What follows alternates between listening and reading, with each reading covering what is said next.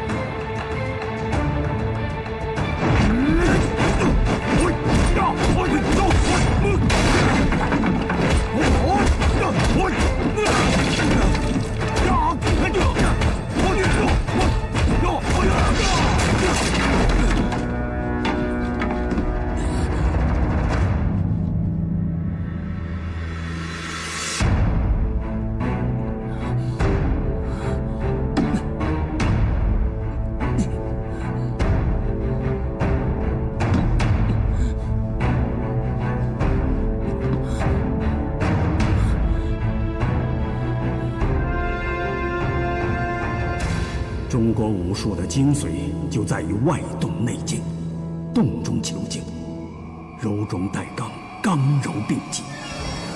所以习武之人必须戒急用忍，心静如水。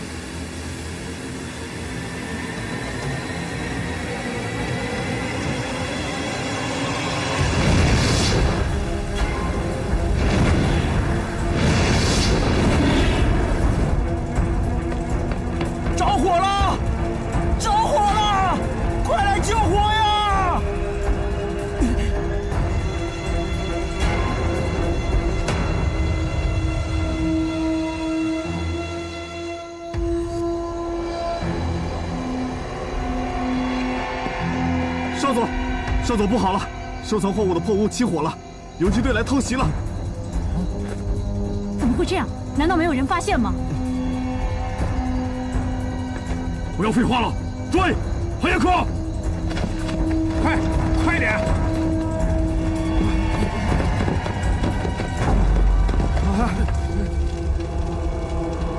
有没有发现？少佐，一个人都没有看到。八嘎！把游击队给我找出来，就算尸体我也要！去！是，副队长。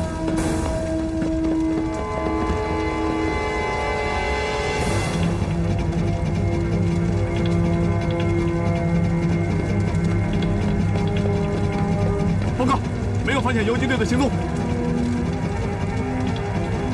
他们都跑到哪里去了？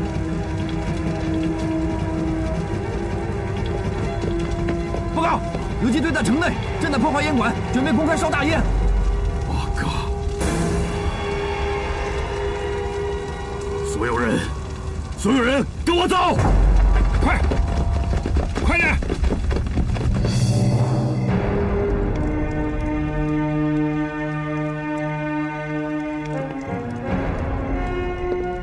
乡亲们，我们是凤凰山游击队。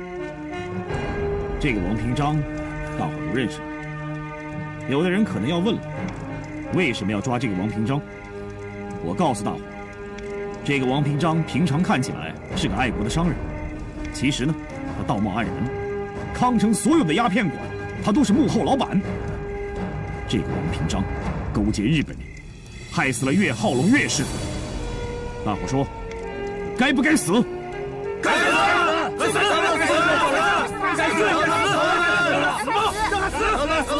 王平章，你都听见了吗？听听，我就代表所有被你害死的百姓，枪决你！吴营。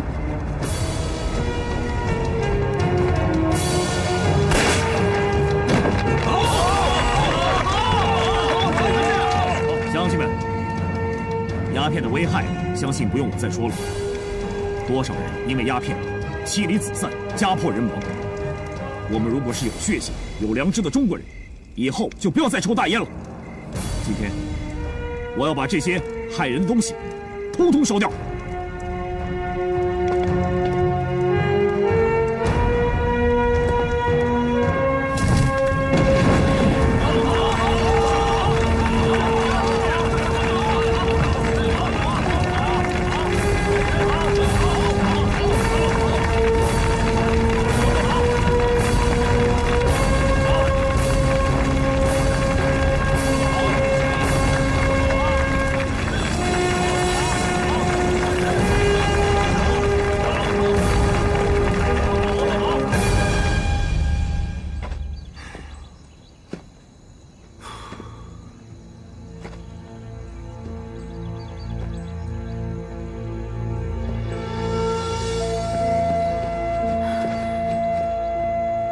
他们来了。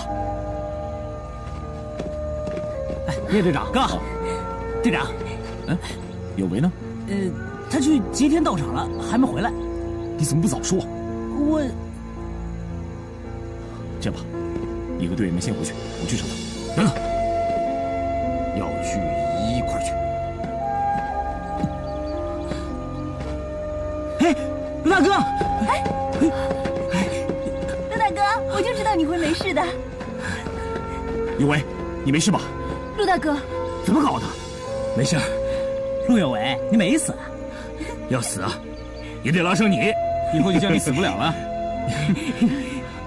队长，我把吉田干掉了。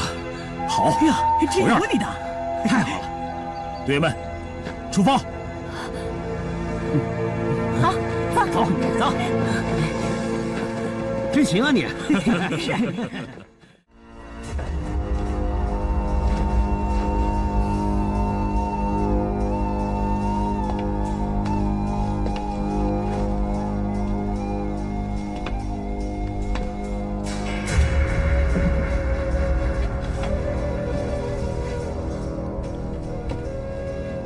叫什么名字？林若萍，住在哪里？山东冠县。冠县，你们家乡的梨子很有名啊。对啊。家里还有什么人？父母。你父亲叫什么？林宝根。你母亲叫什么？陈丽英。你来康城干什么？找我表哥。你表哥叫什么？陈二根。陈二根是你什么人？舅舅的儿子。你舅舅叫什么？陈金贵。冠县根本就不产梨子。谁说的？我们村口有梨树王，产的梨子可大可甜呢。你妈妈叫什么？陈丽英。你爸爸叫什么？林宝根。你舅舅叫什么？陈金贵。你爸爸叫什么？林宝根。你表哥叫什么？陈二根。你妈妈叫什么？陈丽英。你又说错了。你妈妈姓陈，你舅舅怎么会姓林呢？你根本就没有舅舅。我没有说错，是您听错了。我说我舅舅叫陈金贵，姓陈；我妈妈叫陈丽英，姓陈；我爸爸叫林宝根，所以我跟他姓林。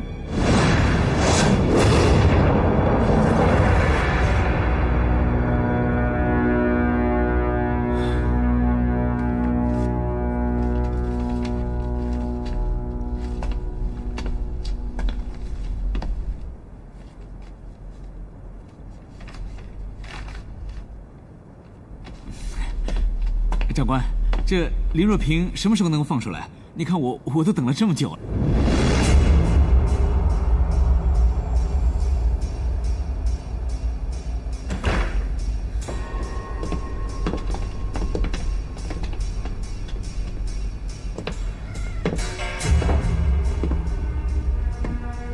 说，密码本在哪里？不知道什么密码本。我知道你是新四军的联络员，告诉我，密码本藏在什么地方？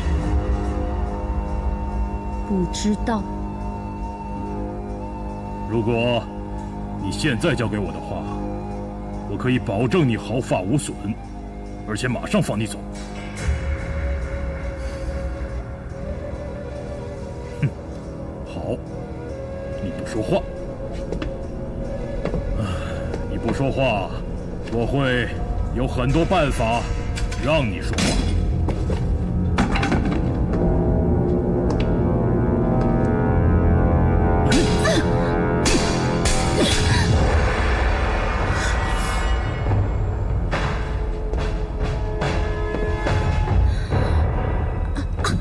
说，没话说了吧？啊？说，密码本藏在哪里？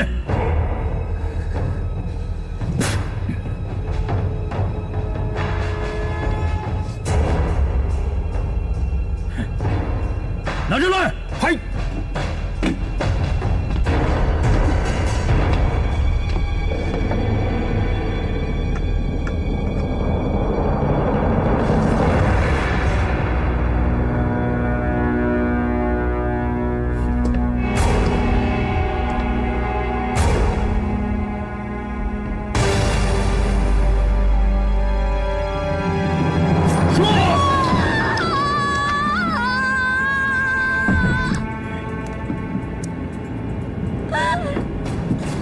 密码本在哪里？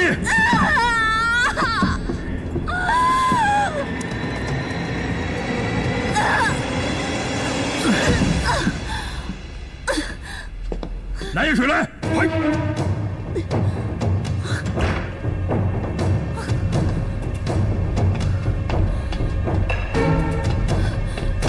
把他手解开！快！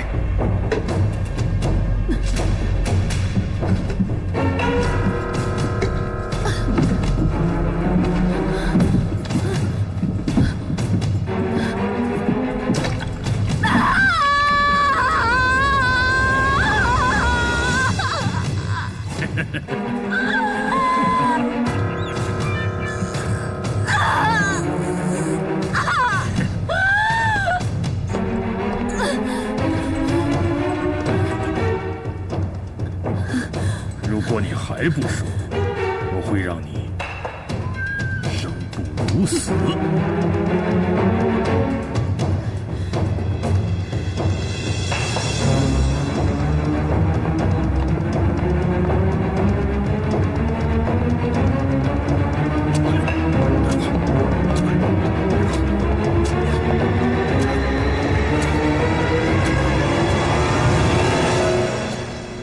什么人在里面？报太君，是黑木龙少佐在里面审问那个女的。你知道，你们中国有句古话，叫做“狗挠耗子，多管闲事”。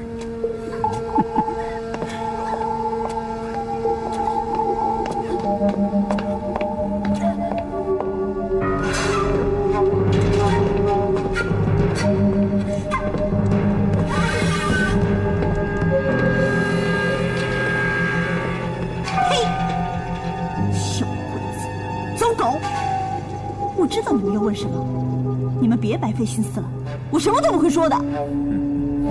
不说是吧？不说我可要用刑喽。你用啊，我不怕。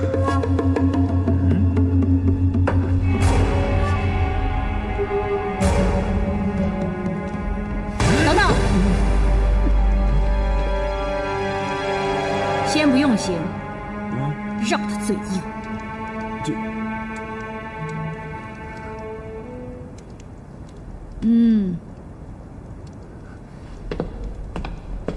开门！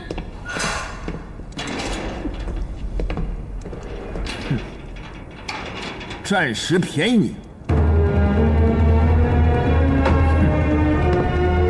开门！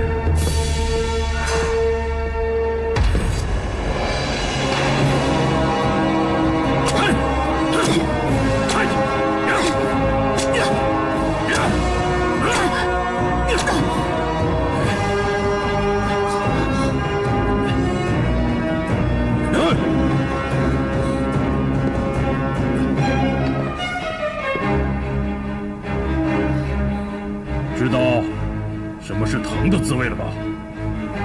说，密码本在哪里？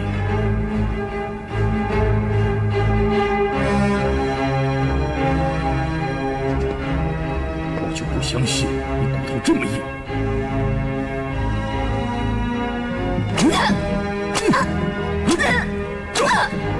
说，密码本在哪里？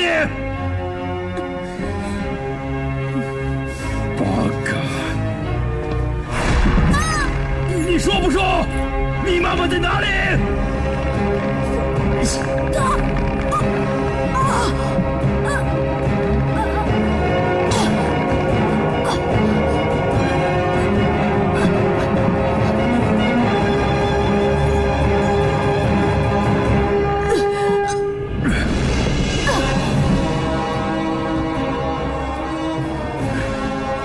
骨头真硬啊！醒了，来救我！嗨！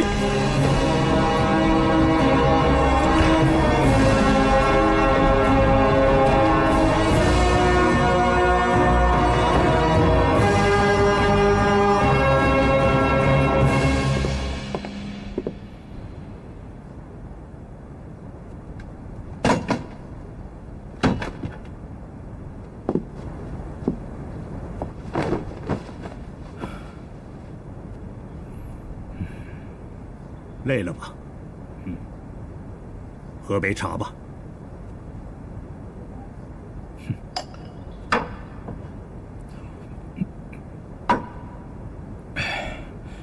怎么样？问出点什么没有？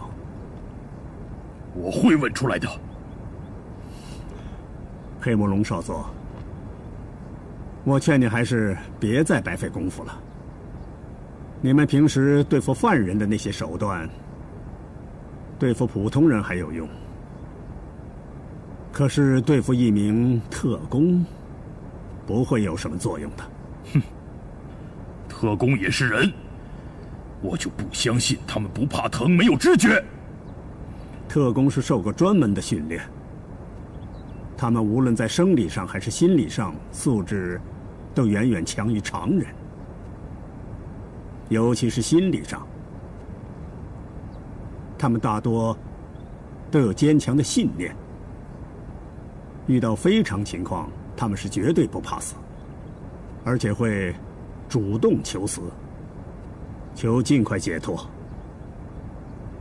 那按照黄木君的说法，岂不是就没有办法对付他们了？不是吗？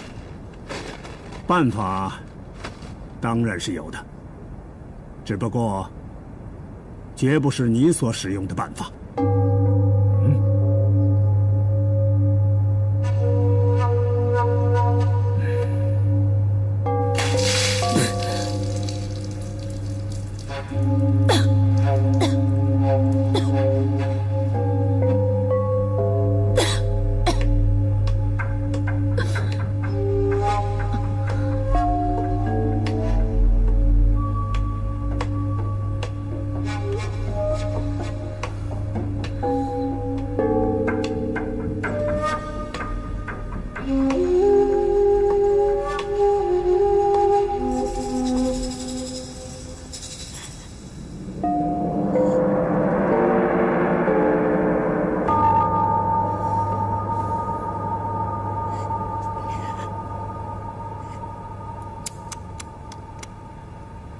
好好的一个女孩子，被打成这样，我都已经看不下去了。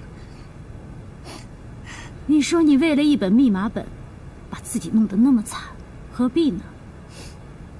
我看，你不如老老实实的交代，密码本到底在哪里？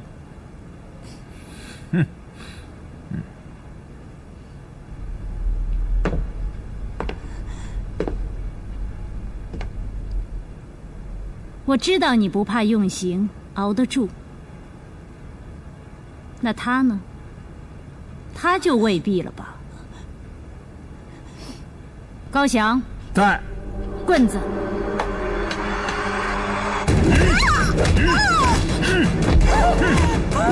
住手！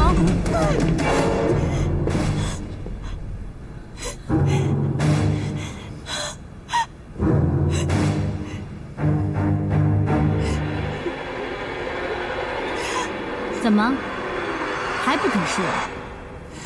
行啊，我知道你们古代有一种刑罚叫凌迟，要不我们现在就试试看吧。高翔，拿刀子把他身上的肉一片一片的割下来。不要！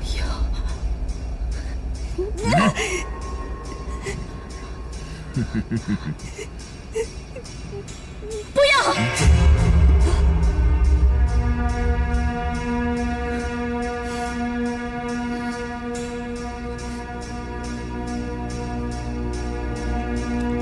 肯说了。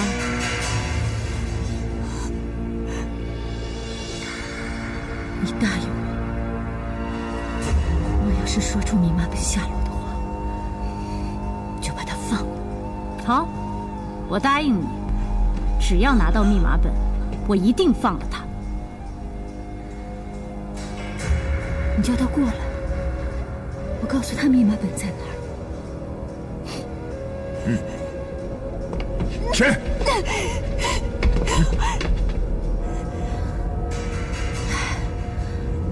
我告诉你，密码本就在。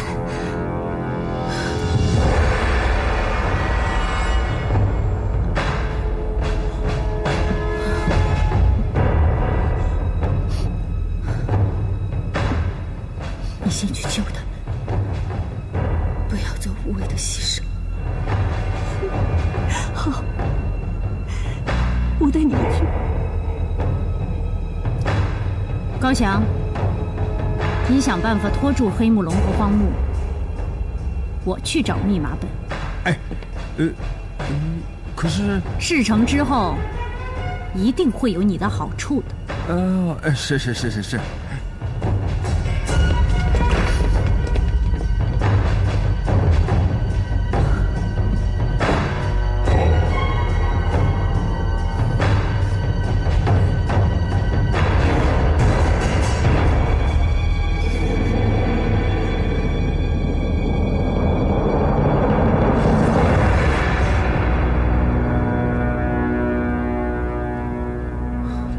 联络员和柳禅就在里面。吴影，你带着柳飞和海里星去放炸弹，吸引敌人的注意力。好，队长，我不和海里星一块行动。队长，我也不跟他。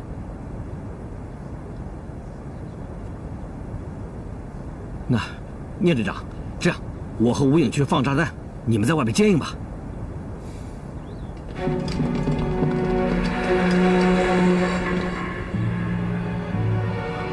是我姐，队长，你看，是我姐。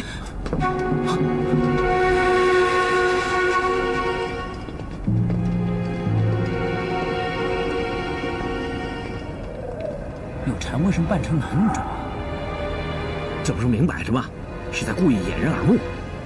他们要带我姐去哪儿？这样吧，改变计划，我们先救柳晨，行动。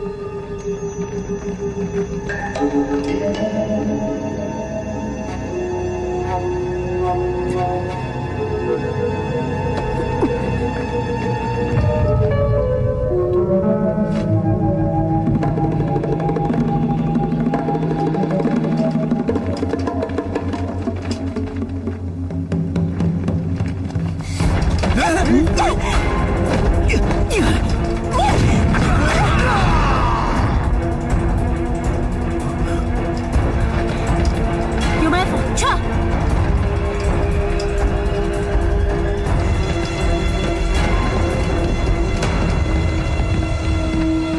聂队长，鬼子跑了，咱们追吧！等等，彩彪，先救柳禅。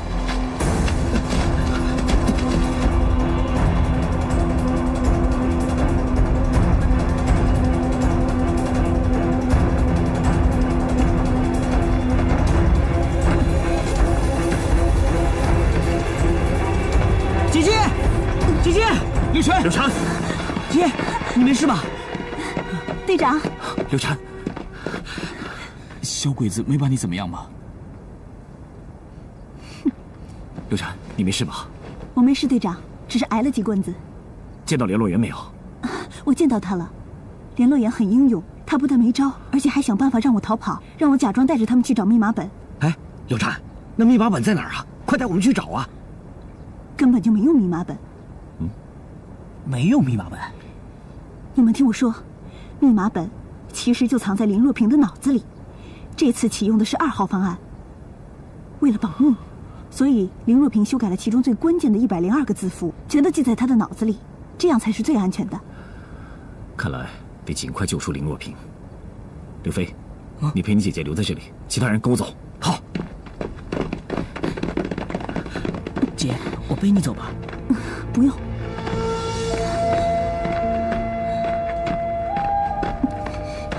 姐，你慢点。哎呀，快到了，队长他们还等着呢。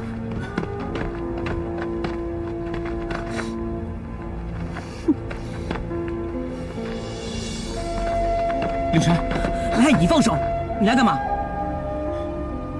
柳禅，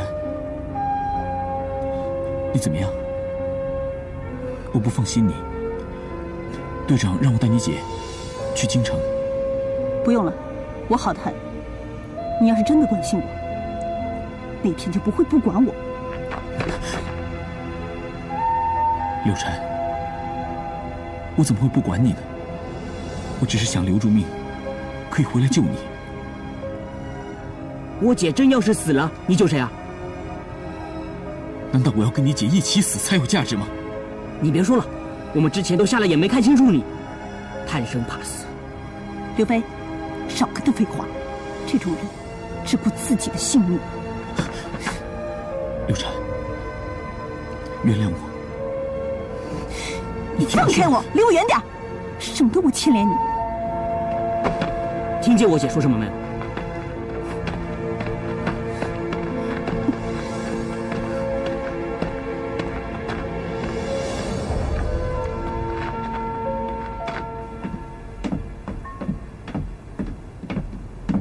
叔叔，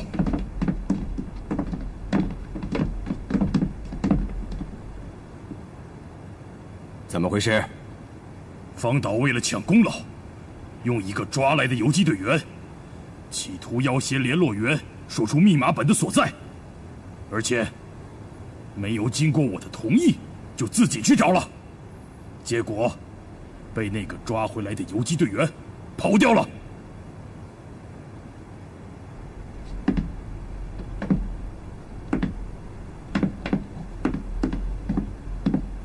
叔叔，方导的罪行确实十分严重，必须受到处罚。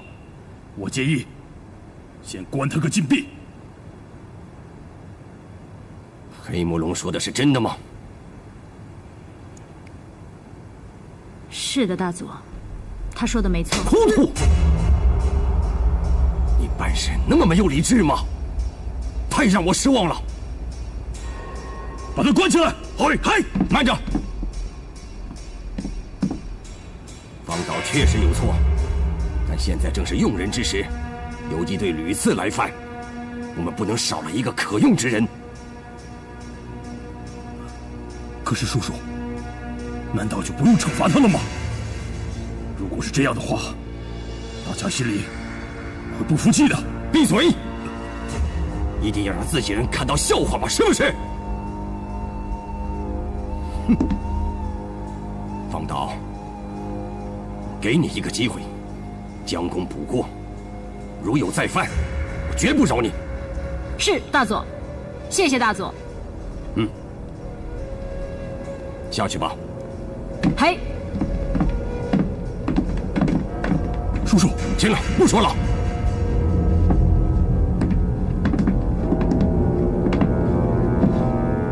就这么决定了。黑木龙，以后你要和方导好好相处，通力合作，大家都是为天皇效忠，不要再相互争斗了。嘿。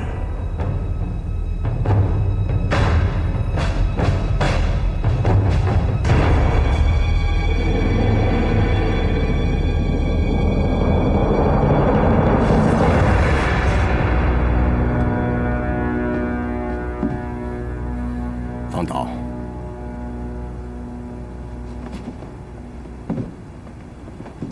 大佐，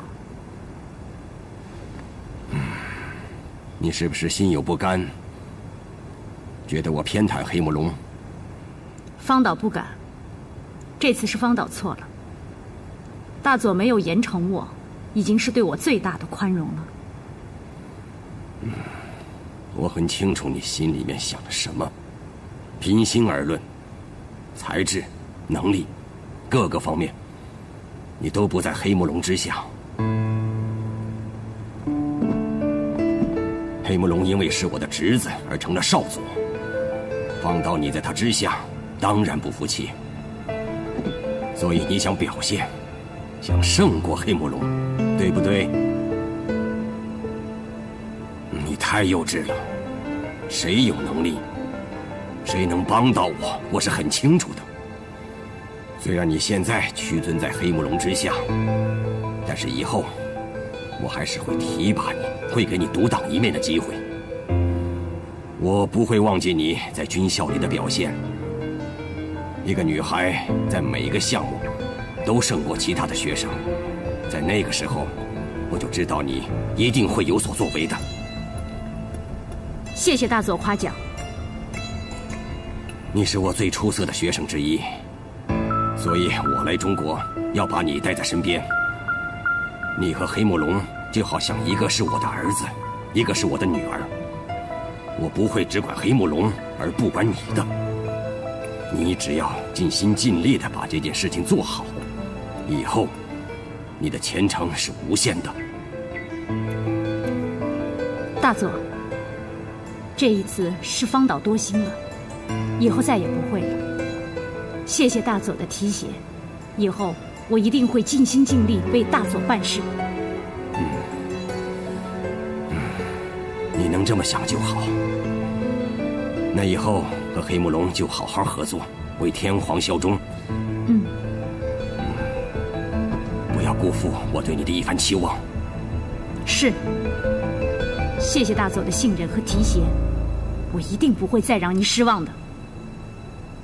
好。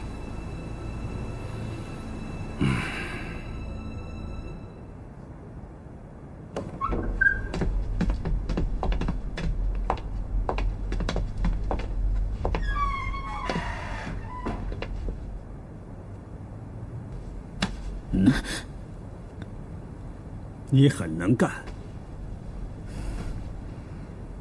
我很佩服你的胆识和你的聪明。一个女人被抓进大牢，又受了酷刑，你还能想出办法帮你的同志逃跑。只可惜你的聪明才智没有结果，他没能跑掉，又被抓回来了。怎么，不服气？后悔了？只有黑木龙的鲁莽和方岛的经验不足才会上你的当。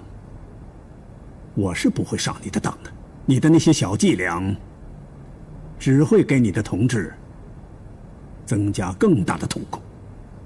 现在黑木龙正在给他上大刑呢。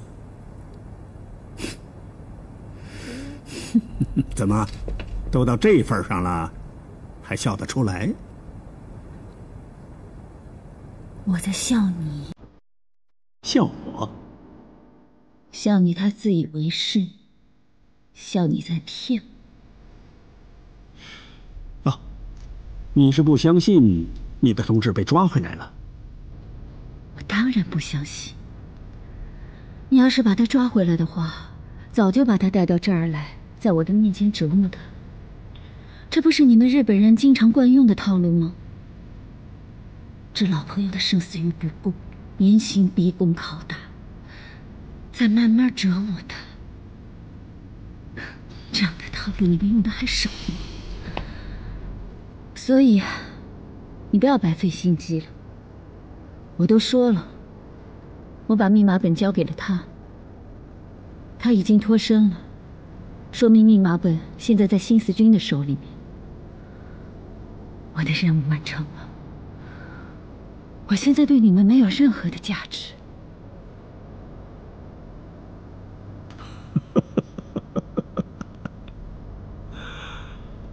跟我玩心理战？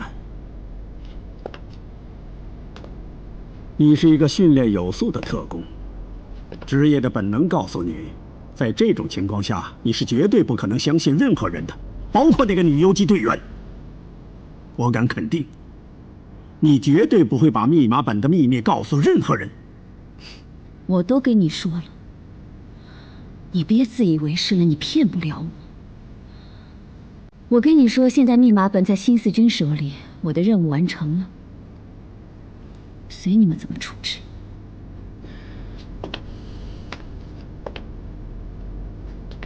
你给我听好了，我不会让你轻易的死掉的。你等着，我会有办法让你开口的。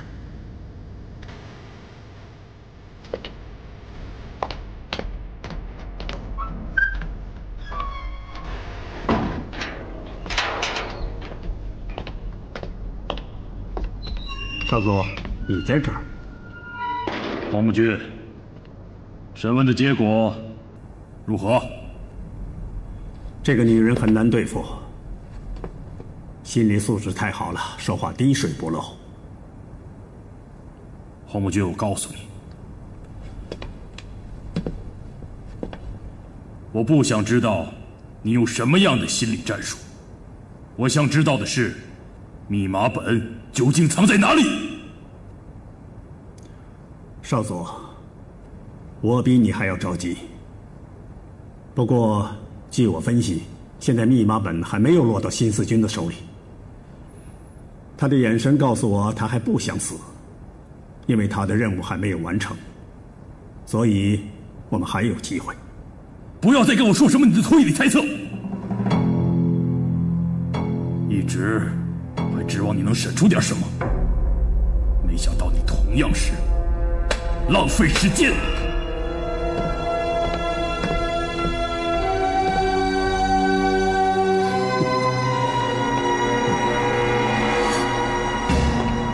队长，这次要不是有林若萍，我可能连命都没有了。他真的是非常聪明，他从一开始就跟踪那个要跟我们接头的日本人，后来在暗中保护我跟海里清的性命，最后救了我们。对了，队长，他跟我说以前见过您。在什么地方？以前他上大学的时候听过您的演讲，要不是受了你的鼓舞，他也不会加入共产党从事地下工作，而且这次参加任务也是因为要见你。可惜没见到他，就被日本人抓走了。所以，我们一定要赶紧想办法把他救出来。他现在已经被日本人折磨得不成样子了，随时都会有生命危险的。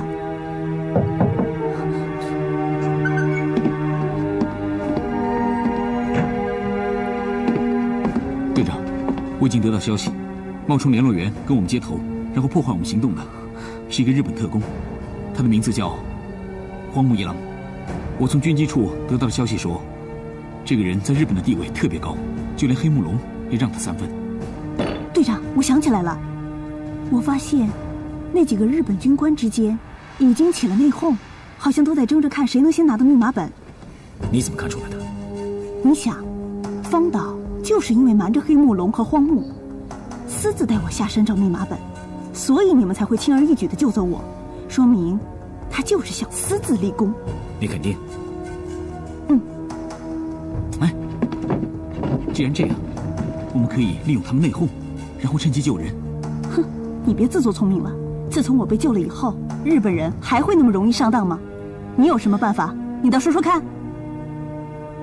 行了，刘禅，海里清也是好意，我们之前已经制定了一个救人的计划，现在是时候该动手了。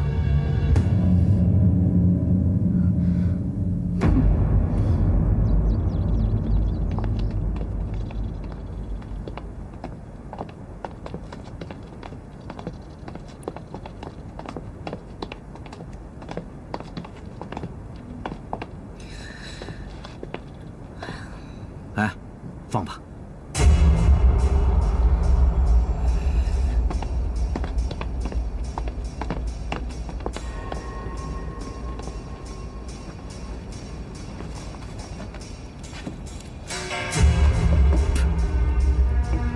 哎，你可得把炸弹藏好了，那小鬼子没炸着，别把老百姓给炸伤了。哎，我干过这么不靠谱的事儿吗？哼，那可没准儿。哼。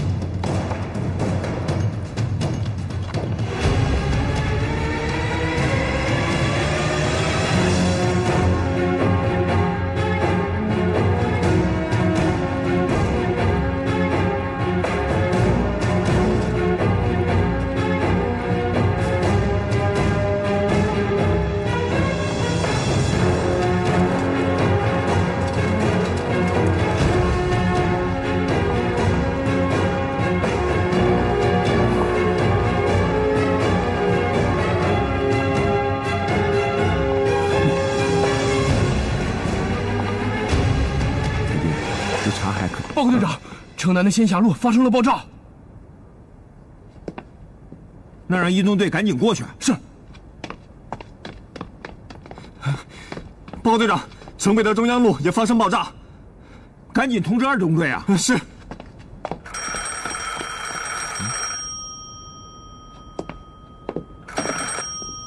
喂。什么？治安所门口也发生爆炸？你们等着，我马上过来。黄木太君，你等着，我赶紧过去。好。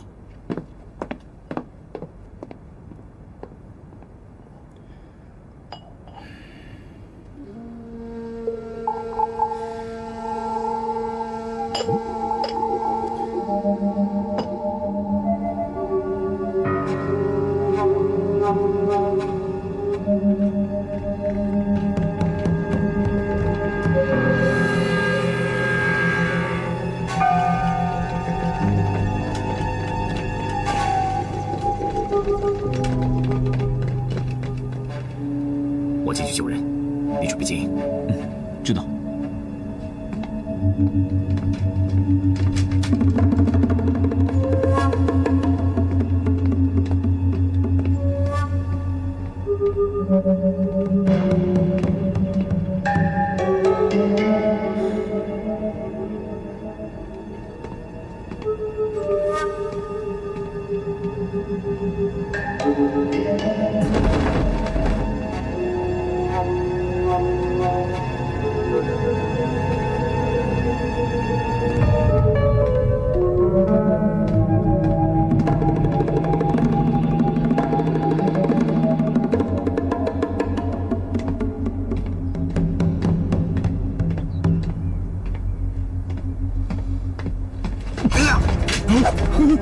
把门打开。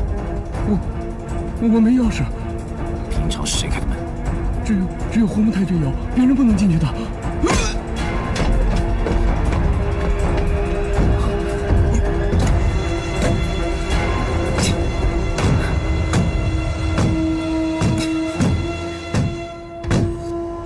谁？是林若萍吗？我在，我是林若萍。我听出你的声音，你是聂天明。对，是我，我来救你的。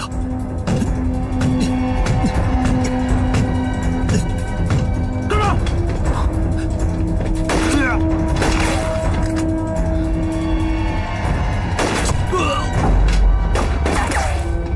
林若萍，我会回来救你的。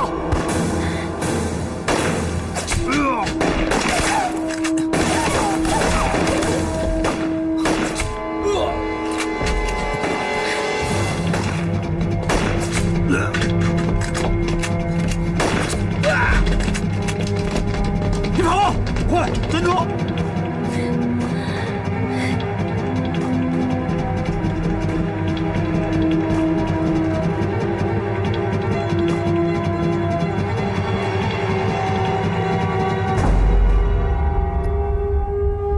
别动，再动我就打死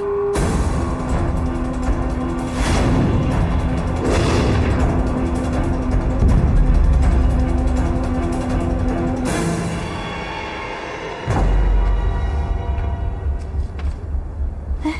不知道队长救出来林若萍没有？哎呀，你就别瞎操心了，聂队长肯定会把人救回来的。哎，队长，队长，林若萍呢？没救出来。那海礼清呢？本来他在门口接应我，但是我出来的时候他就不见了。他就是个贪生怕死的货，早知道不应该让他出来，丢人现眼。吴影，别这么说，说不定他真的遇到什么危险了。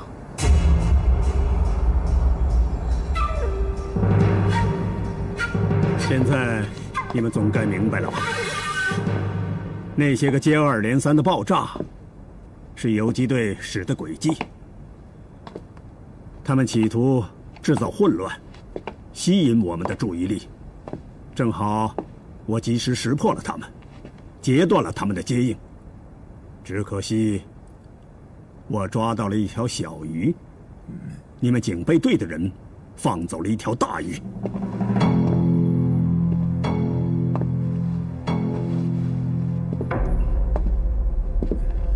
你这个蠢货，你是干什么吃的？有击队都到你的总部来打劫了，你们居然把人给放了！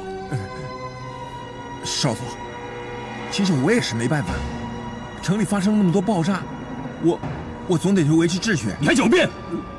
你难道看不出来，这是他们的调虎离山之计吗？你脑袋里面装的是什么？少佐，对不起。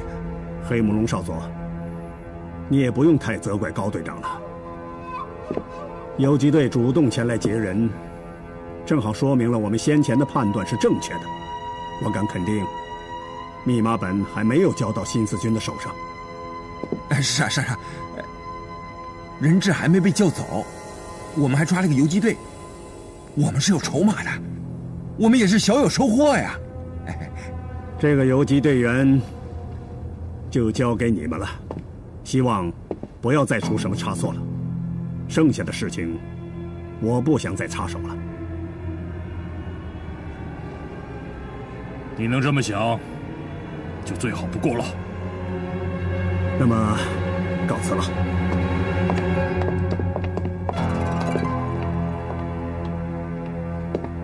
少佐，审问的事情就交给我来办吧。你放心，一定不会有问题。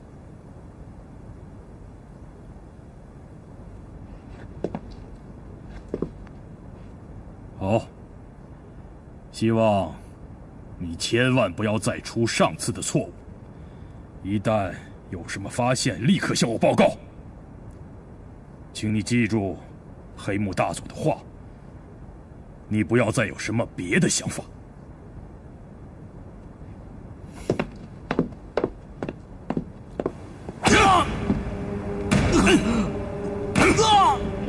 说，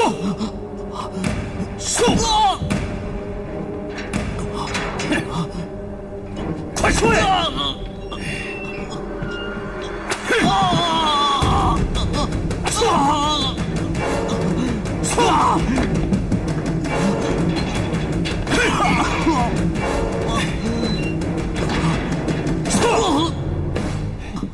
周威，这个人嘴很硬，什么都不肯说。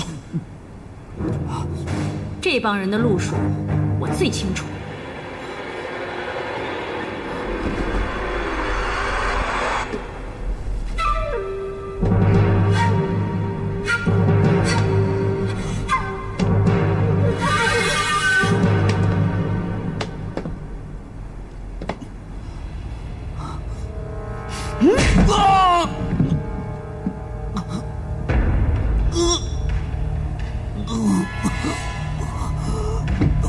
说不说？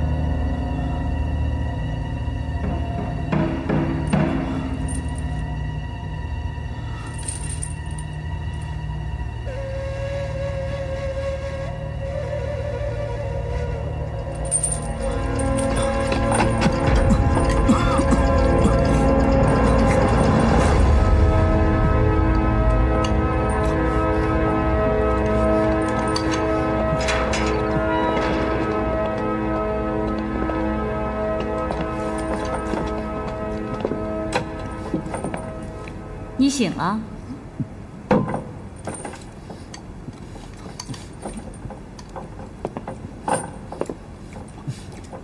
味道怎么样？这可是特地为你准备的。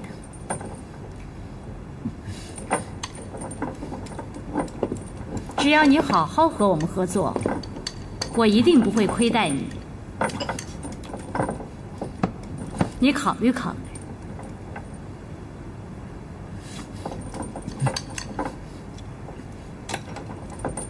哎，慢点吃，又没人跟你抢。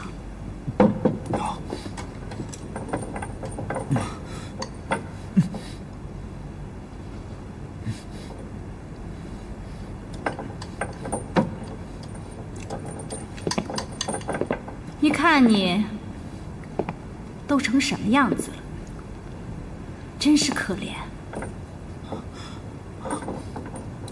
你说你为什么一定要和我们作对呢？你这又何苦呢？为什么你就不能够放聪明一点？我保证，只要你跟我们好好合作，我一定会让你吃好的喝好的，金钱美女一样都不会少你的。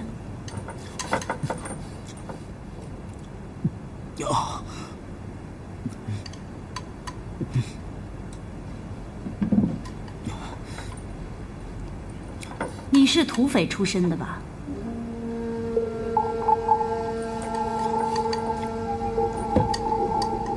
你们中国人的土匪不会想别的什么事情，就是为了生存。想想你们以前抢劫、盗窃、杀人放火，什么不做？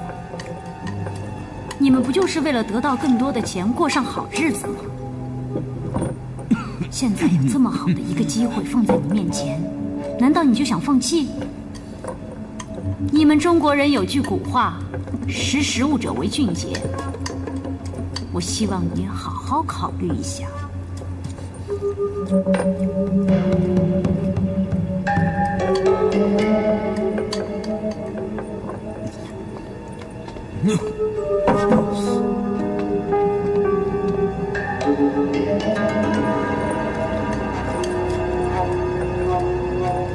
我不过就是让你告诉我游击队的藏身之处，我又没让你做别的。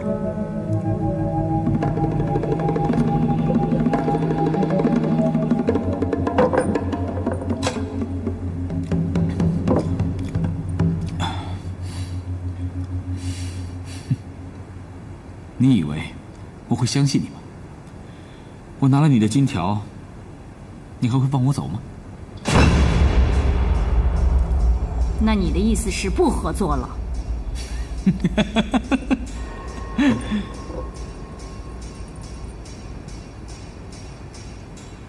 你就别白日做梦了，小娘们儿，我今天就想让你看看，我们这些土匪到底是什么人。压着他！嗨！哎，别慌了，别慌了，过来！你们想干什么？你们想干什么？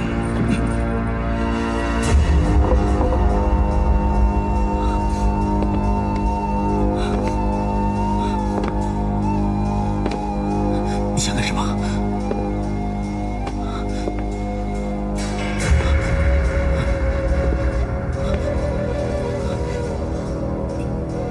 不识抬举！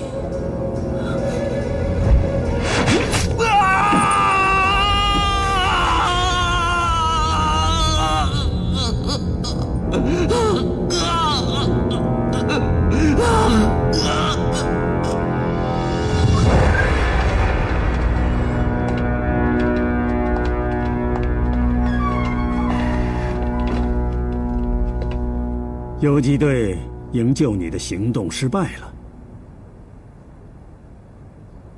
这真的很遗憾。不过值得高兴的是，他们的举动刚好证明了我的猜测。他们到现在还没有拿到密码本，我猜的对不对？我知道你是不会主动把秘密告诉我的，所以这几天我一直没来打扰你。你可想知道为什么我今天来了呢？因为这2天我一直在等，我在等着有人从上海帮我带一样东西。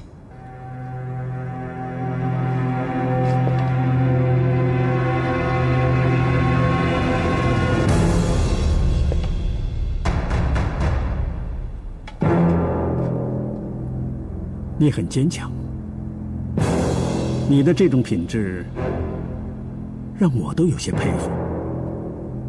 因此，我要帮你找一个借口，一个能够开口说话的理由。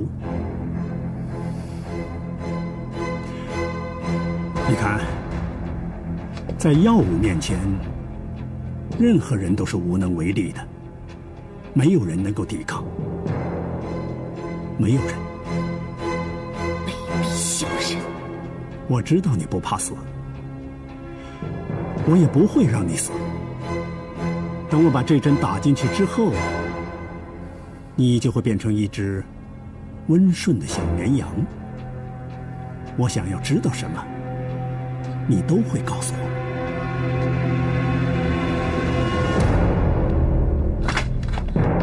你这个畜生！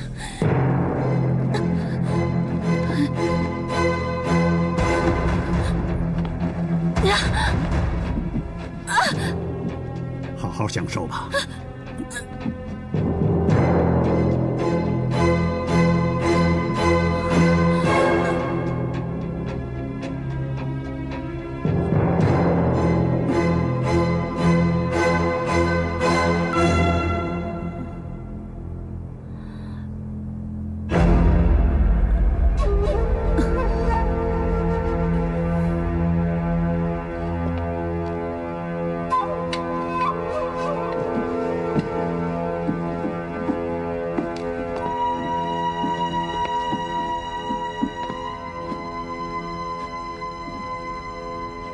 你叫什么名字？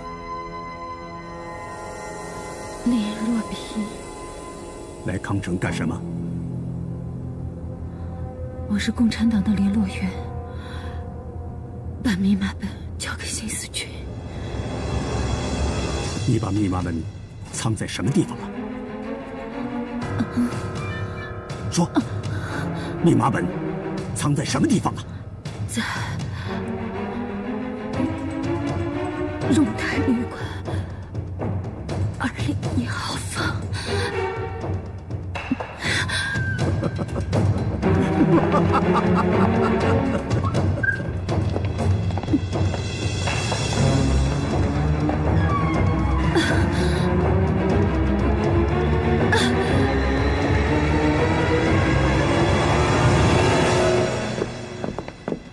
中尉，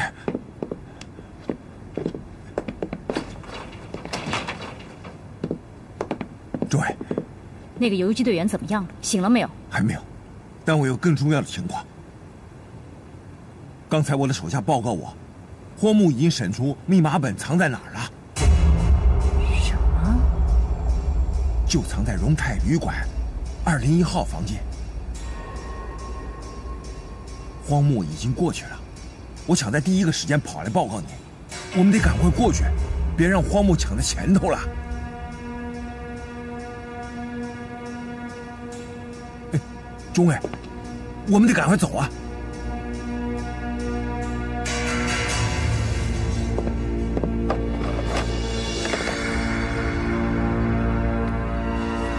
请帮我接大佐府，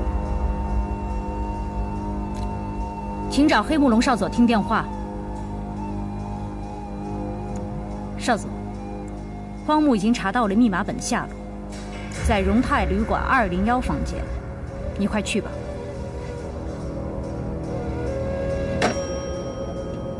中尉，你怎么打电话给少佐呢？为了大佐，我不想再跟他争下去了。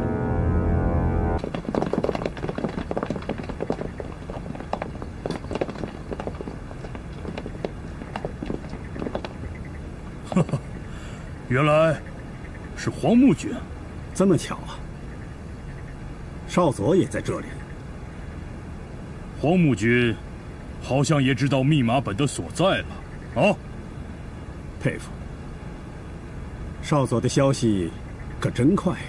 哼，黄木君，你辛苦了。我看，追寻密码本下落的事情，就交给我来办吧，啊？继续搜。嗨！给我站住！我明白了，少佐到这里来是来抢功的吧？黄木君，我可不是一个会抢功劳的人。你要搞清楚，联络员是在康城被抓住的，而且是由我的部下方岛抓到的。功劳已经是我们的，而你不过是捡了一个小小的便宜。我必须提醒你，如果没有我，你们无法弄清楚林若萍的真实身份。你们不过是歪打误撞抓到了人，居然还差点让他跑了。没有我亲自审问，你们永远都无法知道密码本的真实去处。黄木君，不要太自大了。如果由我继续审问下去的话，未必审不出密码本的所在。你在浪费我的时间。我既然已经查出了密码本的去处，我就必须亲自拿到它。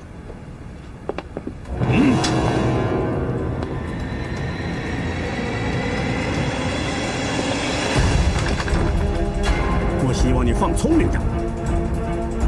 你胆敢阻止我的行动，我就杀了你！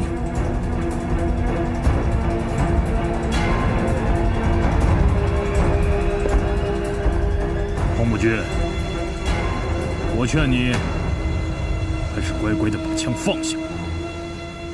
你要搞清楚，这里是康城，是我的地盘。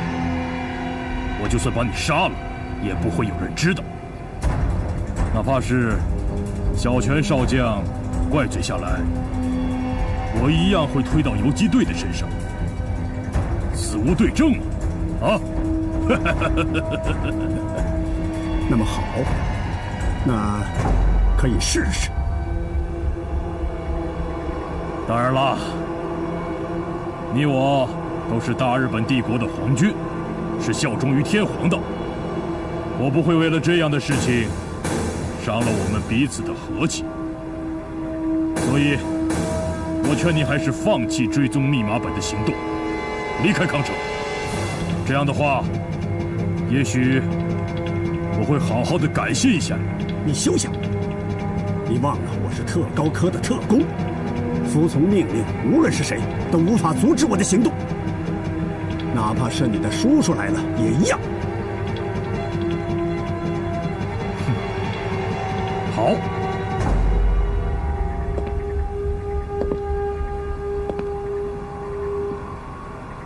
我倒要看看，你会用什么样的方法进入客栈。你在逼我开枪。试一试，看看谁先死。住手！都把枪放下。方导，你来的正好，密码本就在里面，快去拿。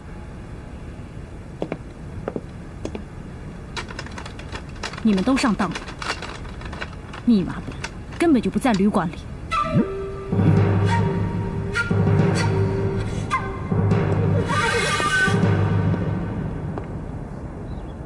昨晚的事不能怪我，是荒木先拿枪出来的，他分明就是想抢功劳。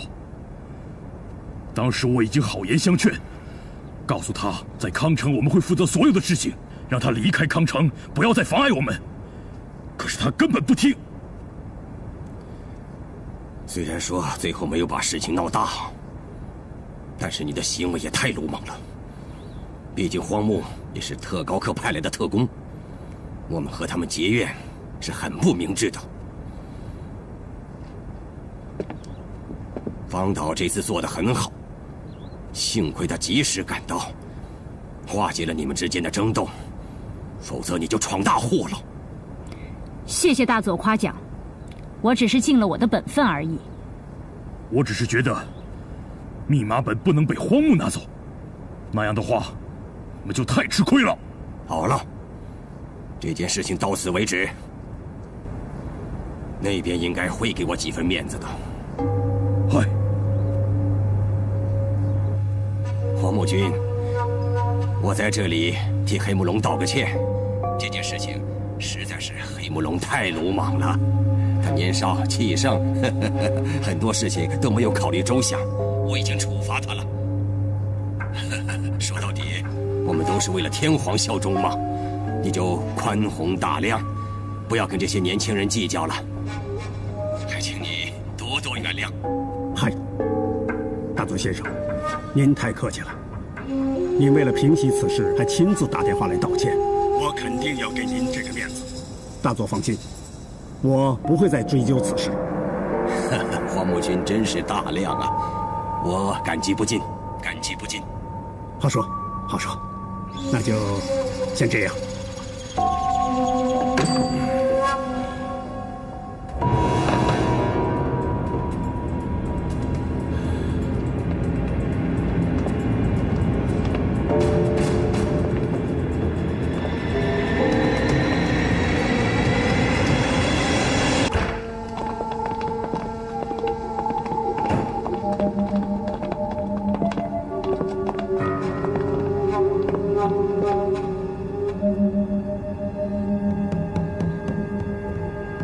带走！嗨！你们要干什么？你们要干什么？你们干什么？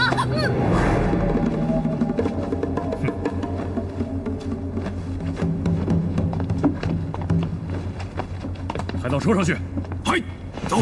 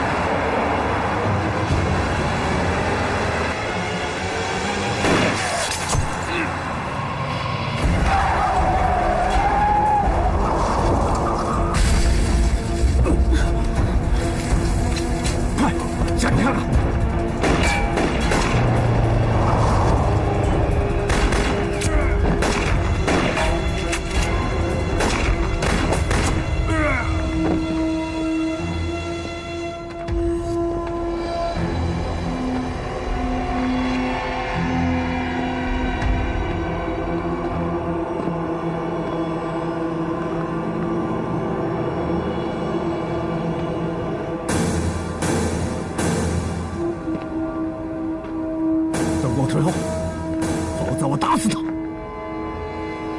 把他放了，我放你一条生路。少废话，把枪放下！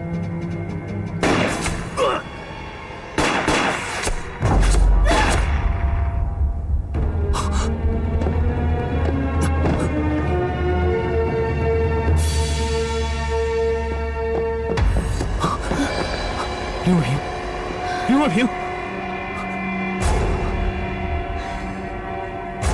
聂队长，林若萍，你要坚持住！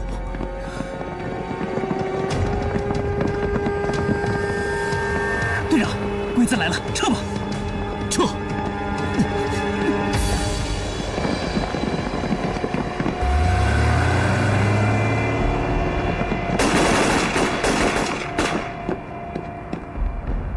给了！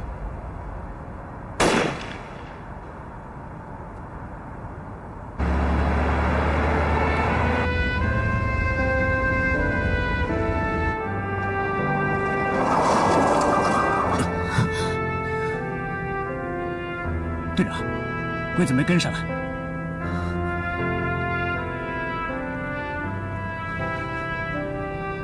我可能快不行了。吃，拿笔。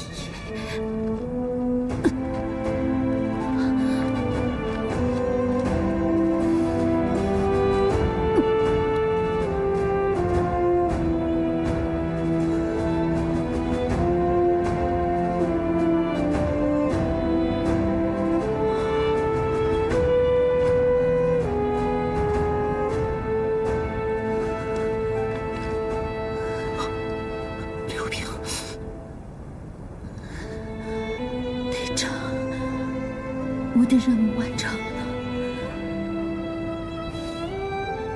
我很高兴见你。